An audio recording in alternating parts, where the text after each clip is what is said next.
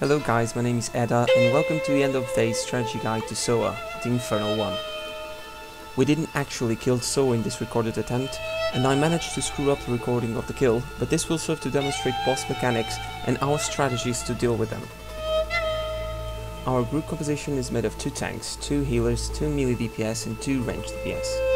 For this fight you only need 1 tank, and this would actually make the third phase easier and shorter, but we decided not to change the composition we used for all the encounters prior to this one. This fight is a 3-phase encounter with 2 transitions. The encounter starts with the marching speech. At this point he's invulnerable, but you can still apply dots and debuffs. During this phase, the boss will spawn void zone areas around the ancient power source pyramids, and he may also spawn ball lightning that will target a random player. The void zones are easy to avoid and they don't immediately start giving damage, so just run from them. The person targeted by ball lightning should run away from the group and make them explode by running into them. The phase ends when SOA reaches 75%. When this happens, he'll summon his shield and the transition phase begins. As soon as the shield is back up, everyone should move to the outer ring in the north side of the platform, because at this point SOA will make the floor below your feet collapse. You'll need to move down and destroy the ancient power source pyramids as you go along.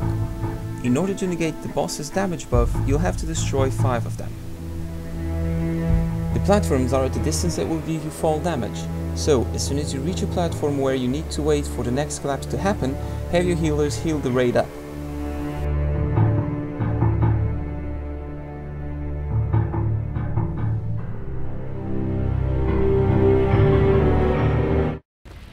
Right, It's a thought that don't pour sleep this time, okay? I thought I was being smart. It's a thought that counts. Sort of smart.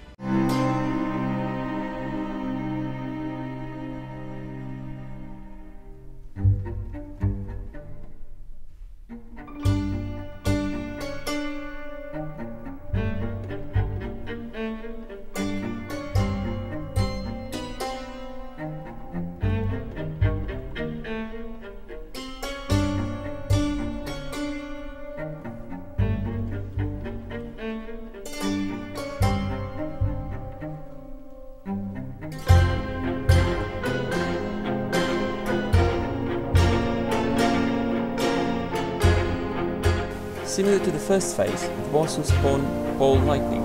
There won't be any more void zones, and he'll bring 2 mechanics into play. The first mechanic is a CC ability. He'll CC a player by throwing him around the room, giving small amounts of damage. Nothing great unless the person is below 50% HP. The second mechanic is Mind Trap. He'll summon a mind trap that will enclose a player in it until it's destroyed. Inside the trap there is a projection of SOA. This is a low HP mob that does little to no damage at all.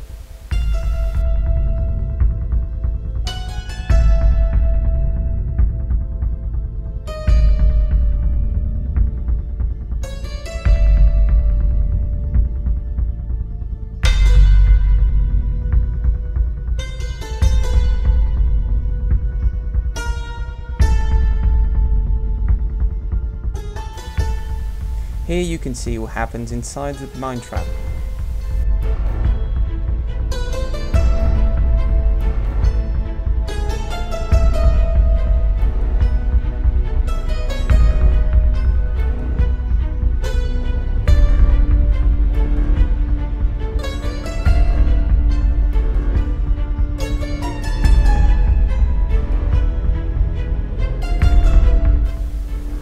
This phase will last until he reaches 30%. At this point, he'll be invulnerable and the second transition, similar to the first, will begin.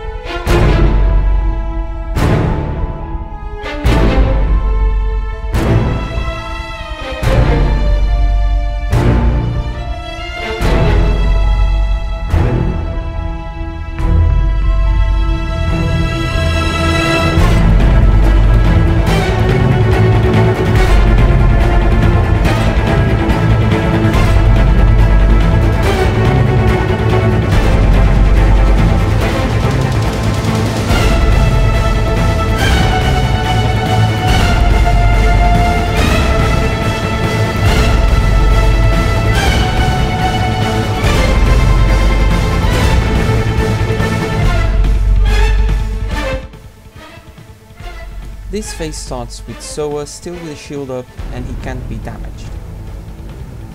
To make the shield collapse, the tank needs to position Soa under the giant ancient power source pyramids that will spawn.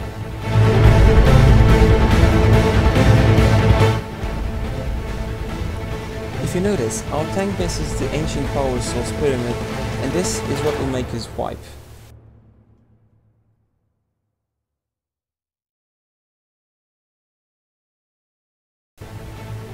While the shield is up, the DPS should focus on destroying the mine traps. Make sure you focus all your DPS on the same trap, or you might have to shield collapse with 2 or 3 people inside them. Most likely, you only have 3 opportunities to kill him before he enrages.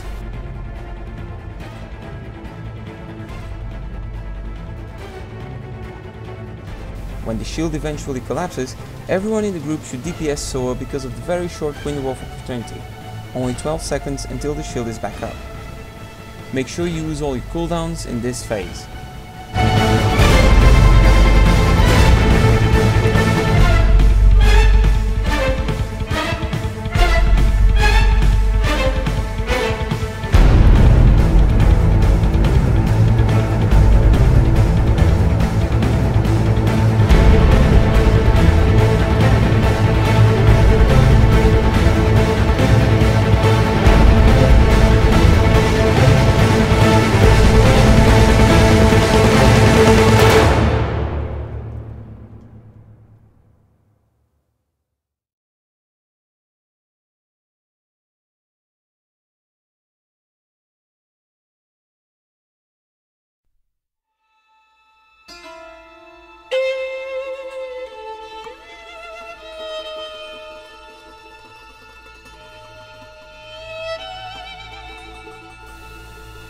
This was when he enraged, and at this point, it was already a wipe.